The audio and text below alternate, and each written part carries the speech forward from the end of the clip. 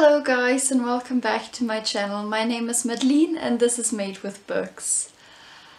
And today's video is about 30 books I want to read before I turn 30. I mentioned this in my goals video for 2019. I am turning 30 this year in September and there are a lot of classics and a lot more that are not on this list that I would have liked to have read by now. And seeing as I have studied both German and English literature, I feel as some of these are a bit embarrassing to reveal that I haven't read them yet. But that's probably silly and just my personal opinion. Nevertheless, fingers crossed, my favorite German professor and former employer does not find this video and realizes how many of the books I should have read by now I haven't. So yeah, I sort of sorted the books into different countries from where the books are or the authors that wrote the books, and I'll just get into it. So I'm actually starting with German classics, and the first one on my list is Friedrich Schiller, Die Räuber, which translates to The Robbers.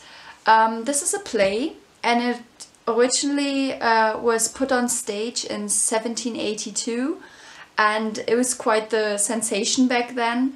It debuted at the Mannheim Theatre and it caused people at the time to think of Schiller as the German Shakespeare. So I've read other things by Schiller. He's one of the really important German authors. He lived partly alongside Johann Wolfgang von Goethe, and yes, I really finally want to get to this, so this is one of the books. The next one on my list I have seen talked about on BookTube before, and that is Erich Maria Remarque, Im Westen nichts Neues, which translates to All Quiet on the Western Front. This book was published in 1929 and it deals with the First World War from a soldier's perspective, and it's basically about this soldier trying to keep his humanity amidst the chaos and horrendous things that are happening in World War I. So I think this is going to be really harrowing and touching, and I'm definitely looking forward to it as well. Then I have two books by the same author, and I should have really read these by now. Now, if you are from Germany, you know what I'm talking about. And they are both by Thomas Mann. And the first one is Buddenbrooks, which is one of his big novels. Buddenbrooks was first published in 1901, and it's basically about the rise and downfall of a family. And that's also the subtitle of the book, actually, The Decline of a Family. And I have started, but I've barely made a dent in it so far. It's quite chunky. I have read some of Thomas Mann's shorter work, but I haven't read his big novels. And so this is the one I am starting with in January. The other Thomas Mann novel that I have yet to read is Der Zauberberg, or The Magic Mountain. And this was originally published in 1924, and it's set in a Swiss sanatorium. And apparently it's sort of, the whole novel is sort of telling the story of the people in the sanatorium, and they are kind of like a microcosm for Europe at the time that this novel is set. And I think it's set before the First World War. Somebody correct me if I'm wrong. And yeah, I will read this probably in a couple of months because I don't think I can do two Thomas Mann novels in a row right away. And then another one is Rainer Maria Rilke, Die Aufzeichnungen des Malte Lauritz Brigge, and this translates to The Notebooks of Malte Lauritz Brigge, and it's from 1910. You can tell I'm kind of jumping with the time order. I changed that with the other novels, but with the German ones I'm kind of all over the place actually. And Rainer Maria Rilke is mainly famous for his poetry, but this is his major prose work. and I think it's semi-autobiographical, so this will be interesting. And then I have a very old, not very old, but an older German classic, and it's by Hans Jakob Christoffel von Grimmelshausen. Try saying that 10 times fast.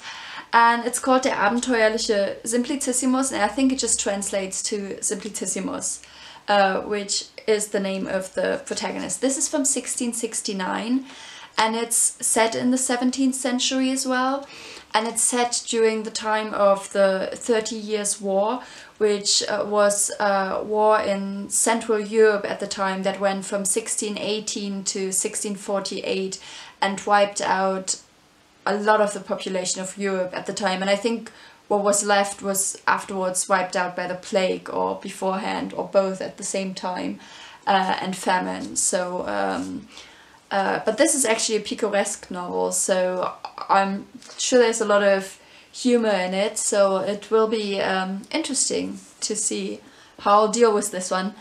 And again, it's quite long, so we'll see how I do with it. And then I have a poetry collection, and this is by Paul Celan, and it's called Mohn und Gedächtnis. So the English title for this is Poppy and Memory.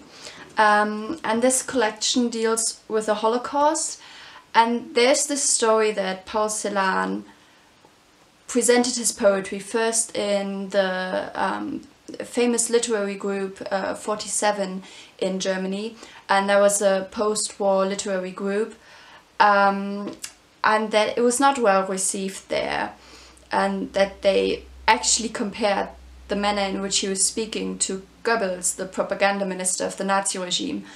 Now I've also read elsewhere that this is not quite true, and that actually his poetry was well received within the group, so I don't know which one is true. But it's certainly interesting to think that what is now considered such an important collection of poetry might have not be taken seriously right from the beginning by other important literary figures in Germany at the time. And yes, it will be interesting. I think this is it's not easily accessible poetry, and it obviously is dealing with a very heavy subject, so I'm definitely going to take my time with these.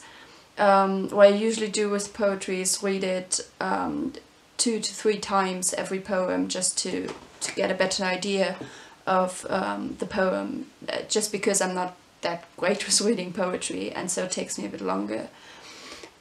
So yeah, and then I have one final book by a German author, and that is Heinrich von Ofterdingen, which is the title, and the author is Novalis, and this is part of the German Romanticism movement, and was actually published posthumously in 1802, and I know that a blue flower plays a big role in this, and that it's like a setup for a lot of the romantic symbolism and things like that. So this will be interesting also to read from that sort of viewpoint of the period, of the literary period that is German Romanticism. This was the first section of books, and these are all the books by German authors that I would like to read. But I also have a lot of English classics on this list, which I'm gonna get into now. And the first is, or are I should say, The Canterbury Tales by Geoffrey Chaucer. Now this was first published in 1390, and as far as I know, it's about people that are on a pilgrimage to Canterbury Cathedral, and they tell stories to each other during that time. So it's all these stories, and as far as I can tell, it's written in verse. So I think this might take me some time as well, but it's an important early English classic, and so I definitely want to get to this one. I then have 2 plays that are part of the Renaissance drama. So we have this huge bind-up on the Renaissance drama. It's an anthology of plays and entertainments of the time.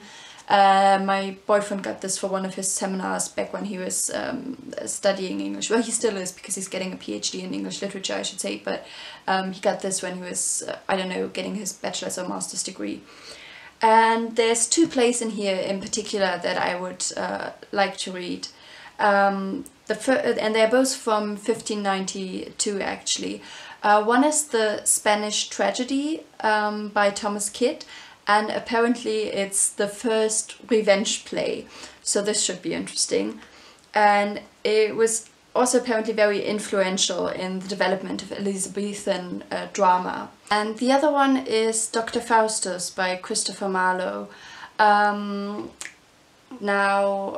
I think probably most of you are familiar with some version of the Faustus story. It's basically about a pact with the devil. And I've read Johann Wolfgang von Goethe's version, so the German equivalent, his play Faust, and that is from 1808 though, so somewhat later. And it will be just interesting to look at this and look at similarities and differences between the two plays. So yes, this is another one of those early English plays that I would like to read. And then, of course, you can't go without the Bard himself, Mr. Shakespeare. So I will also want to read some of William Shakespeare's plays that as of now I haven't read. Now I've read a few of his plays so far, and I'm currently reading his sonnets, although that has been an ongoing endeavour for quite some time. And the plays I would like to read are The Merchant of Venice, which is the earliest on my list. That's the one from 1596. And then I have never read Othello from 1603, nor Macbeth from 1606. And I feel like especially Othello and Macbeth are like two of his big iconic plays. They're very well known, and so I'm not going to talk in more detail about these, but these are the Shakespeare plays I would like to get to. And then I have some other, sorry, I kind of I'm swaying back and forth here, but I have to grab the books. I have another big English classic that I want to get to, and that is Paradise Lost by John Milton. Now this is of course an epic poem, and it's basically the story of the fall of man and the struggle between God and Satan over the destiny of mankind. So the big questions, and this has influenced, I think, so much literature going forward that I really want to read this to have a better grasp of what came afterwards. And so this is on my list as well.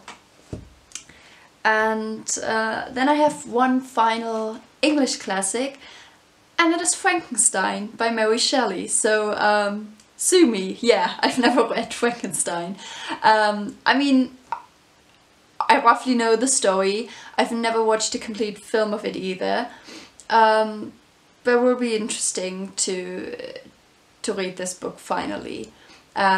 The original version is from 1818, and what I hadn't realized before, but what I found out when I looked it up now, is that it was originally published anonymously, and Mary Shelley didn't put her name to it until a later version of it came out in 1823.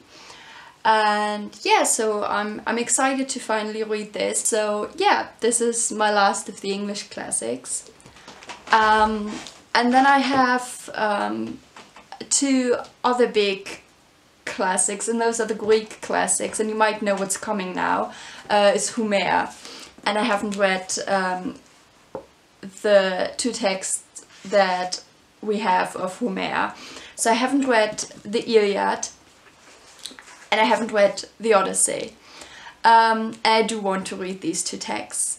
Now, for some reason I would prefer to start with the Odyssey, but I know if you go with the storyline, the Iliad comes first. So if any of you have read both of these, maybe let me know if it's important to start with the Iliad to make more sense out of the Odyssey, because that might influence how in what order I pick these up. So if you have any help on that, please let me know. And Then I also have some French classics, and the first one I'd like to mention again is a chunkster, and that is because it's actually 5 novels in one, and it's Gargantua and Pantagruel by François Rabelais, and I'm hoping I'm not going to butcher the French names that are about to come. And this is actually the story about 2 giants. So Gargantua is a giant, and then Pantagruel apparently is his son and also a giant. And this is supposed to be really satirical, so I'm just curious to see what it's going to be like. I don't know a lot going into it, but I know it's one of the big classics, so this is one I would like to check off my list going forward. And then the next one I have started to read already, and this is Denis Diderot, Jacques the Fatalist. And I've been wanting to read this ever since I was a teenager, and I don't know, I read a short excerpt from a historical novel that dealt with Denis Diderot, where he was one of the protagonists, and Denis Diderot has also done a huge encyclopedia during his lifetime that he worked on, and the novel I think was about that, and ever since then I've been wanting to read something by him. And the story is, I would say, somewhat in the, or I wouldn't just say it, it's also mentioned in the footnotes, is somewhat in the vein of Tristram Shandy, which by the way I haven't read either and should be on this list, but I can only read so many books before I turn 30, so I will leave that one for afterwards. But it's sort of in the similar vein in that we're supposed to hear this love story of Jack, who's a servant, and he's telling this story to his master, except he's never really getting to the story, and the novel goes off on all these tangents, and it's really fun and enjoyable so far, and actually quite a quick read, so nothing to be intimidated by actually. And apparently it's an exploration of destiny and free will, and I get that because Jack always says, oh, it's just sort of along the line of the meaning, it's written in the stars, and he does have no control over what happens. So yeah, it's an interesting reading experience so far, and I'm really enjoying it. And then we have 2 big chunksters, and I don't know that I will finish the next one by the time I'm 30, or whether I will just start it, and that is Victor Hugo, Les Miserables. And this is one of those huge classics that I think are not difficult to read in the sense, but are just intimidating because of the sheer size of them. I think this edition clocks in at, what is it, 1,463 pages, and I want to at least get started with this novel and maybe ideally finish it by the end of the year, but we will see what happens. But I want to start it before I turn 30. Who knows, maybe I'll get completely sucked into it and finish it in one quick swoop. Who knows what's gonna happen. And the other big one, and you might be able to guess what's coming now as well, is Marcel Proust, In Search of Lost Time. I'm not gonna attempt the French title, and I only want to get started with this, and by getting started I mean read the first volume, which is Swan's Way, and I think that in itself already has like 600 pages.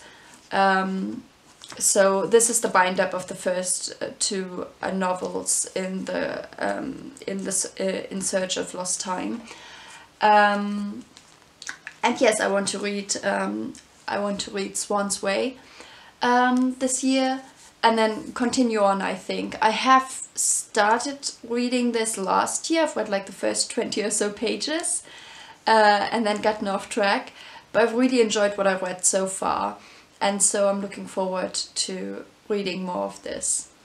We're getting closer towards the end. I have 2 Italian classics that I have on my list.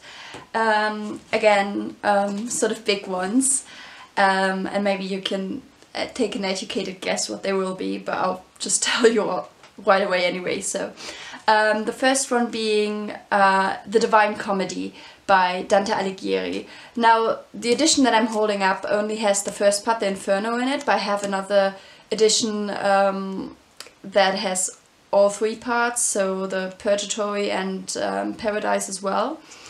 But this, I'm just holding up this edition because it has the Italian and the German version alongside. So I took Italian when I was in high school, and I took Italian classes at university as well, but I've forgotten most of it. But it will be interesting to maybe read some short passages of this in the original Italian. I will at least attempt to do that as I read the German version alongside it.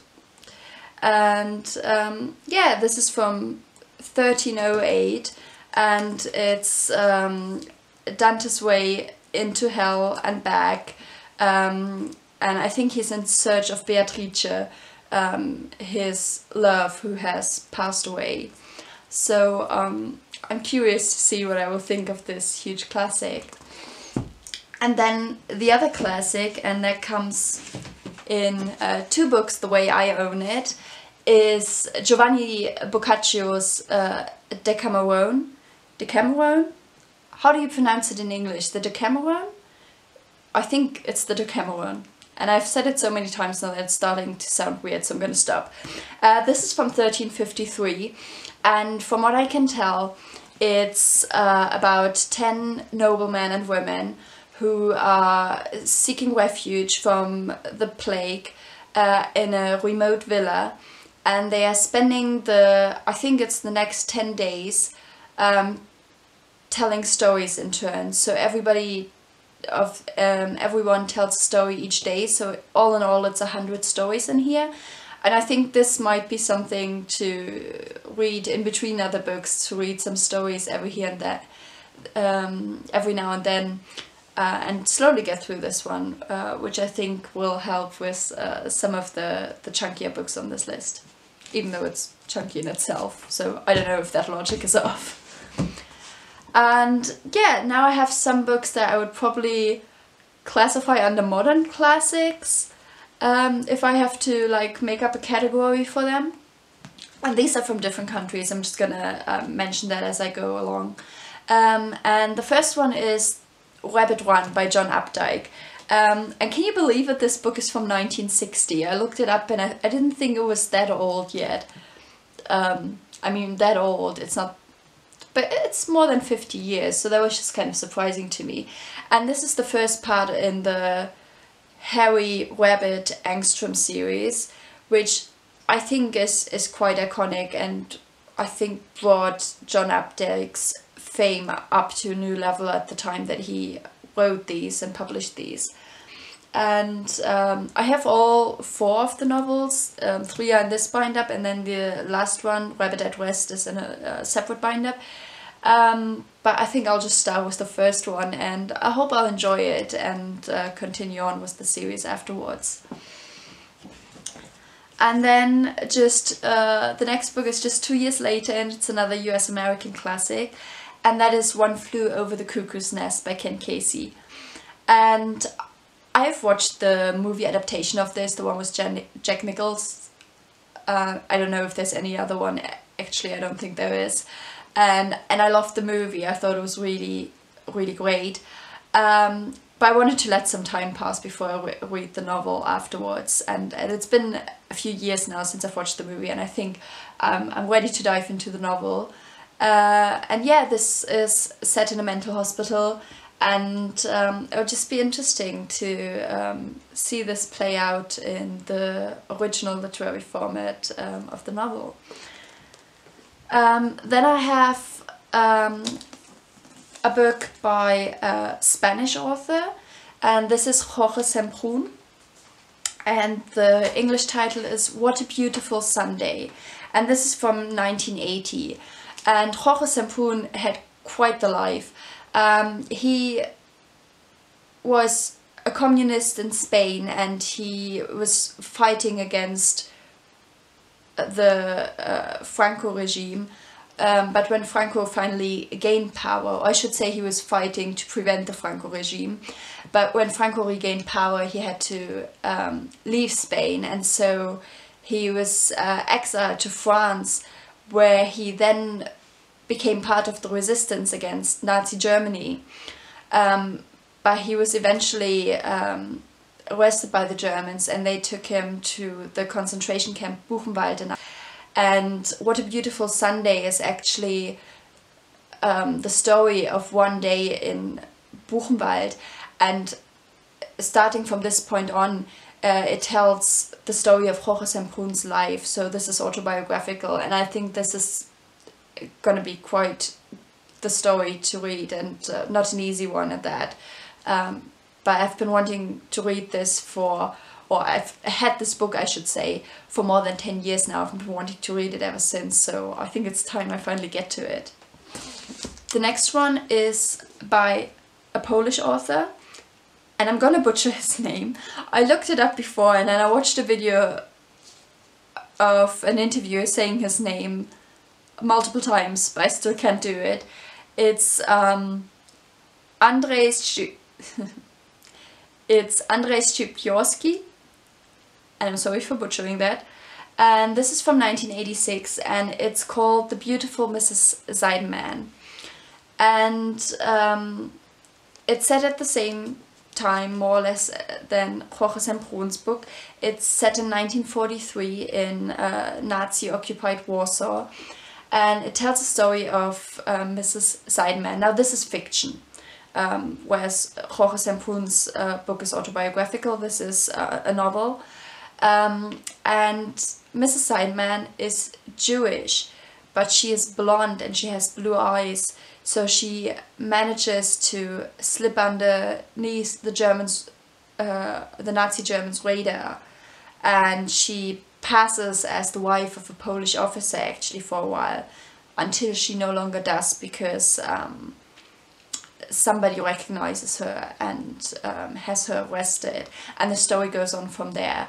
So yes, another book that I've been meaning to read in forever, and so yeah, I'm finally making it a priority. And then I have one final book, and I don't know if you can even call it a modern classic yet, because it's so recent. It's from 2005, so it's just, what, 14 years old now, and that's The Sea by John Banville. And this won the Man Booker Prize in the year it was published, and I think in the year it was published in 2005, yeah. It went on to win that year's Man Booker Prize. And I do want to read most of the Man Booker winners at some point, and this is one I've been meaning to read for quite a while. It sounds really interesting, and it's about Max Morden, and he travels back to a seaside he was at when he was a young child, and he travels back there after having recently lost his wife, and by being back in this place he remembers the past and the experiences he made during his childhood at the seaside, and a death that he encountered there, and he actually starts to realize new truth about the past, and that just sounds very intriguing to me. So yes, this is the last book on that list. Now, if you have paid close attention and counted all the books, which kudos to you if you have done that, I'm up to 29 books actually, so there's one more, and this is what you probably call the big kahuna, and this is the Bible. I myself am not religious. I wasn't brought up religious. I was born in the former GDR, so German Democratic Republic, and religion was actually frowned upon there. And so I didn't grow up with it, and I don't connect to religion in that way. But I have every respect if you're religious, and I think that's great. I think religion can offer a lot to people, and yes, I just wanted to make that clear. But I've never read the Bible. I've read short passages. I had a children's Bible as a child, if that makes sense, even though I wasn't raised religiously. And so I know some of the major stories. And when I lived in the US, I lived with a religious host family, and so I went to church with them every now and then. So I have some rough knowledge, but I want to read large passages of the Bible, and I'm not going to read the whole book, at least not right now. Rather what I'm doing is using Steve Donohue's Western Starter Kit video on the Bible and reading all the passages he recommends in that video, and I will link that video down below, so go check that out if you don't know it yet. And I think the Bible is not just as a religious text, but even as a literary text. It's so important because this is going to help me with a lot of the other books I want to read. I think this is going to particularly help me with Paradise Lost and with the Divine Comedy, but even with a lot of contemporary literature, so much draws on the Bible and on these stories, and I think it's, as a student of literature, it's so important to have this knowledge, and I think it's just a vital text to understand a lot of literature. And I do want to read this, or most of the Bible, over the course of the next 9 months, and I think I'm gonna split this up and read parts every month of it, and slowly get through this, because I think you really have to take in this information in order to apply it later on and to remember it properly. So yeah, this will definitely be an important reading experience for me. So yes, those are the 30 books I want to read before I turn 30. Let me know which of these books you have read, which of these maybe I should prioritize, although I do want to get to all of them. And please let me know if you would like to read along with me for any of these books. I will say for January I have started Buddenbrooks, Jacques the Fatalist, Dr. Faustus by Marlowe, and I will also read in January Heinrich von Ofterding by Novalis. But for any of the other books, I would be up for that. I will definitely read One Flew Over the Cuckoo's Nest in February, but I haven't set all the other books yet in stone or anything like that. So let me know if you're interested in that.